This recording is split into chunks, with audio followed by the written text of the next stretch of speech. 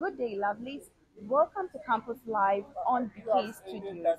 Alisa Chakachi is my name, and I'm here with Dr. Martin Otu Offei from the Computer Science Department of KTU. Welcome, Doctor. Thank you very much, my dear. So, Doctor, I would like to ask, how did computer science emerge here at KTU? How did it start?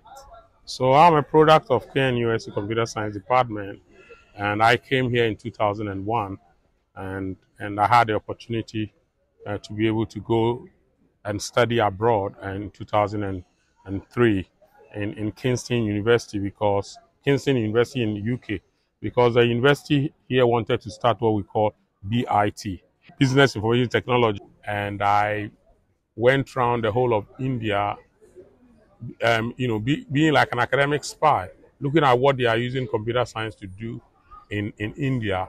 And I visited Hyderabad, which is the IT city of India. I was with NIIT, which is one of the big schools in IT in India. And I came back to Koforidua Technical University, then Koforidua Polytechnic, to start computer science. And that is how the whole thing started. So I think apart from tech, we were the second university to have started computer science. And among all the technical universities, we are the first. KTU is the first university to have started computer science. And we didn't only do computer science as tech was doing, but we did what we call computer network management in addition to computer science. So if you come to computer science department, you find two major courses. So the HN in computer science and HN in computer network management. Now that we have BSc and BTech and all that, but that is how it started.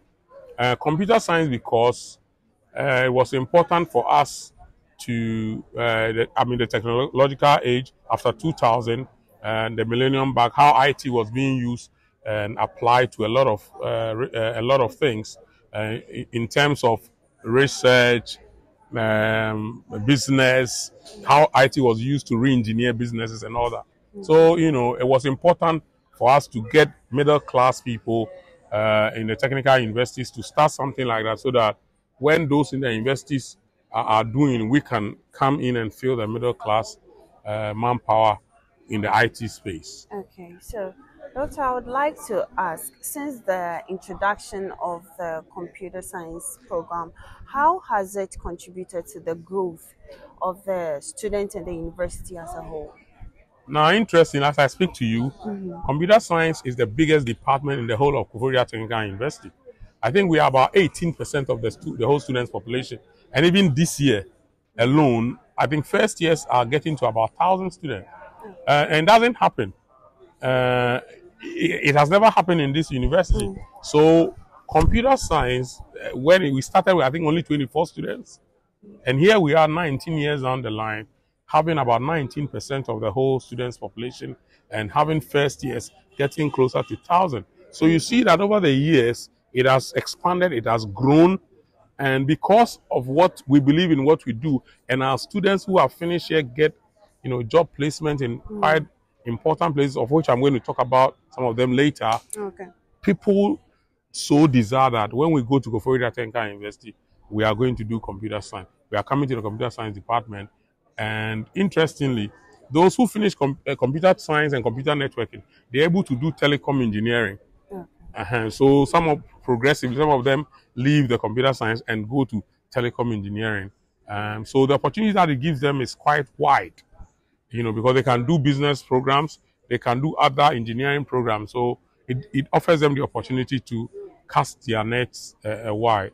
So it has grown from 24 students, and here we are about 19% of our 10,000 students. So talking about closely about 1,900 students in computer science department alone. Okay, so I would like to know, are there any successful projects or initiatives led by the computer science department ever since it came into being? Are there any projects you are working on, or any project you've already worked on since it came into being? So one thing that comes to my mind easily is, I think in all the universities in Ghana, we were the first to have used e-voting. Okay. We developed the e-voting platform, the whole Ghana. So we started voting electronically from this university. No other university did that. So we started it and others copied. And now in all the universities, you see that people are doing e-voting, e-voting. This is where it all started. This is where the platform was. They started and now it's spread to. And so it got to a point our university students had to deploy it in other places for them to use, to be able to. So one of the key things that I would say nationally is one, but there are many more, because you see, as an academic department, there are a lot of researches that are happening that are novel, that are coming. So probably, I don't know whether that is where we want to go, but key things is this e-voting platform. We started it first among all universities in Ghana, and now a lot of universities are doing e-voting, and that is, I think, is very significant.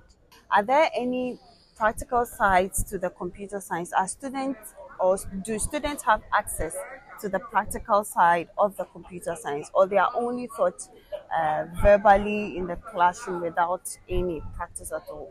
So everybody who comes to technical university, one of the things that differentiate us from the traditional universities is to have practical knowledge, hands-on. That one is basic. So for us as computer science students, it is part of our curriculum. You are taught in class and you do some practical. And interestingly, every second semester, there's a loan back for students to go to industry to be able to apply what they have learned in the classroom in the industry. Now, it may interest you to know that I was on industrial trip as a lecturer to supervise my students. And everywhere I went, everywhere, Ghana Maritime University, DVLA, everywhere I went, they always told me, your students, the IT students, exceptional. They are doing practical things, and sometimes they wonder, how were they, how come that first year, second year students are able to do all these things? And it is because of the practical nature of our courses that is helping our students to get hands-on. So it is theory and practice. And we also give them the opportunity to go to industry. Whatever you have learned, go practice it in the industry. And myself, as the pioneer person who started computer science in technical universities in Ghana, I'm the pioneer, I'm the person who started the whole thing. This was part of what we put in, and we ensure that if it is networking, then you are going to have Cisco training as practically as possible to be put. If it is computer science, then you are going to have practical programming languages. So I remember there's a particularly interesting young man called Mate who owns a company now called WebSoft. He used to be my teaching assistant, and you know, what we were doing practically is what has led him to be able to become a CEO with a company that is run, and now he's doing so well. And so Koforidua Technical University, practicals in all the disciplines, but more especially with computer science, is hands-on. I guess that is why we are even seated here and we are even receiving this, because I can see one of my students far away somewhere recording these things. Okay. It looks like there's been a great progress in the computer science department since it came into being. So tell us, are there any challenges that the department face or the student face concerning the initiative, or since the computer science program was introduced, are there any challenges being faced by both the students and the staff? Yeah, there are challenges. You know, in every human endeavor, as growth comes, there are challenges with growth. Okay. And one of the key things is our labs. We need to expand the labs because a lot of students are coming in, and so we need to open the labs for students to be part of, so that we can have a lot of students doing the practical sessions. So there's a problem with the labs because they have become too many that sometimes you have to take them to lecture halls which do not have even computers to work with in the first place. So it is important that we can work on our labs. And the other thing is that they need tools. I think that going forward, and I think we have to start within the shortest possible time. I have always said that if you are coming to computer science, the university should put a system in place where the moment you enter, we hand you a laptop with tools and everything, that this is your piece of material that you are going to work with. Obviously, if you are networking students, you have to buy, tools. I'm talking about the networking tools kit that is going to help you to, do cables and all those kind of things. But what is important is that we can expand our labs.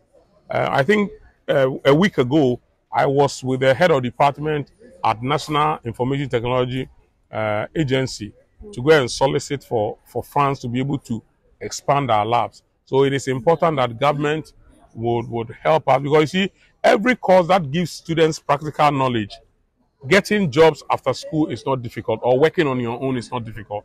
So it is important for us to expand the labs, and it's also important for us to send them on more practical industrial trips, so that they can see what is being taught them physically in that environment, so that they can appreciate that what we are being taught is what is being applied in this space. So yes, we have to make sure that we can expand. The university has to invest, government will have to invest. And there is something key that I want to mention here. Unfortunately, in this part of our world, there's a lot of theft going on online as compared to physical theft.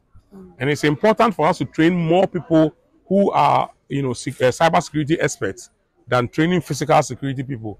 Because the theft that goes on online is much more than the theft that physically happens. Yeah. So it is important that we can also look at that space, cybersecurity, artificial intelligence, so that people can flow and be able to do modern things with technology to help the cause of Ghana and the global world. Okay, that's great. Please, I would like to ask, you mentioned earlier on opportunities and work. I would want you to elaborate more on that side for us. What are some of the opportunities after offering a computer science course or a computer science program? Now, for the computer science students, one of the key things that everybody who would ever have access to this video as students should understand is that apart from you learning practically and also getting your academic certificate, it is important that you can look at the professional certification. Okay. So, because you can be trained here to know how to program, but if you go and write the cybersecurity exams and you pass, then you are certified as a cybersecurity expert. Okay. If you write a Cisco, that is a Cisco networking associate, then you have CCNA, then you can apply it. So it gives you more opportunity to get jobs as compared to only learning the theory in class. Oh. It is important that they will go along that path. Try to get the academic knowledge, try to get the professional knowledge. Make sure that you can identify one, and there are many professional IT courses.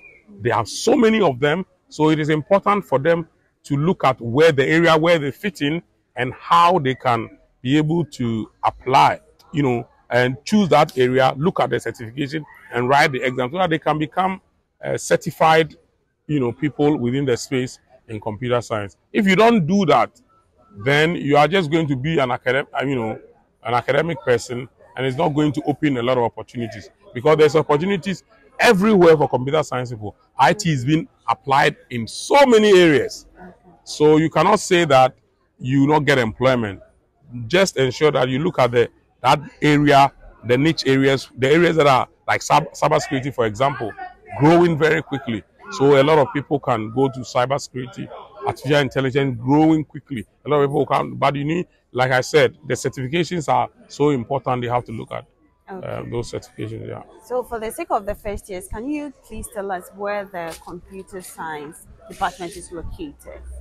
So the computer science department is at the central part of this university. Okay. So the moment you come through the main university gate, and you come straight to the ceremonial grounds, depending on where you are standing, it is so obvious that you can see the computer science department there. I mean, I think that is the nicest building in the center of the place, and it's written there, computer science. Okay. It is at the center of the university, and we chose that place because of the network and how the whole university, we were going to connect network to all the buildings. Okay. And that building is at the center. So in network connectivity, we needed that central point to be able to, because that is why the department was put in that space. Okay, Doctor, please, are there any last words you would want your students to know concerning the computer science?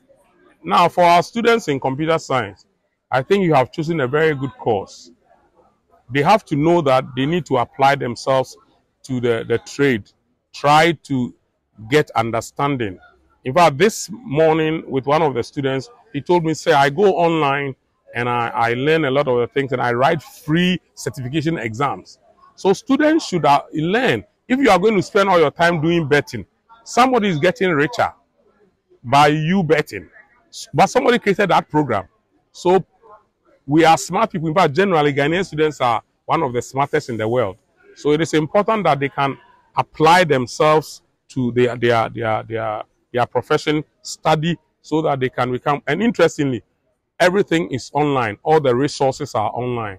And it's important that you can look for the resources online to, expand your horizon, open your knowledge gap up, and learn practically how things are done so that you can be useful. You must know the theory, you must know the practice, so that when you combine together and you fit in industry, you can work for yourself or work for any person who employs you.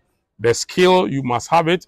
The competencies, you must have it. And you must have the knowledge that matches the competence, and ensure that you can get at least 1 or 2 certifications and you are good to go. We have students who are working in all parts of the world, and they are working in very, very interesting places and they are earning good money. So every computer science student, when you apply yourself to the trade very well, you get employment without struggling. All right, Dr. Martin, it's been an honor having you on Campus Live today. We look forward to coming back to more innovative stuff from the computer science department. Thank you. Thank you very much. Okay, lovelies, it's been great having you with me on Campus Live. I hope you had an educative time with Dr. Martin today.